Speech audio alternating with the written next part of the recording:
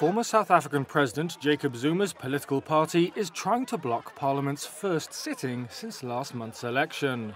uMkhonto weSizwe, or MK, said on Tuesday it had filed an application to that effect in the Constitutional Court.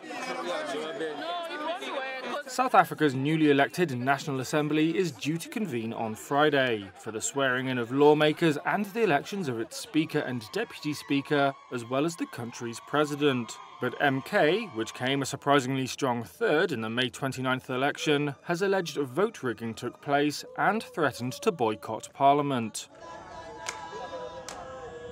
The Independent Electoral Commission and other parties have said the election was free and fair. South Africa also does not have a history of significant voter fraud.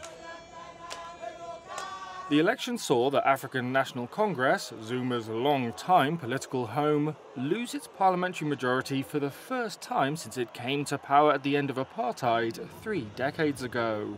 The ANC is now negotiating with a broad range of potential partners as it tries to set up a government of national unity.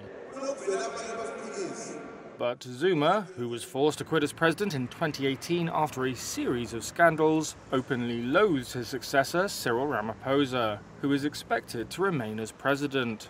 Zuma has said MK will not work with the ANC of Ramaphosa.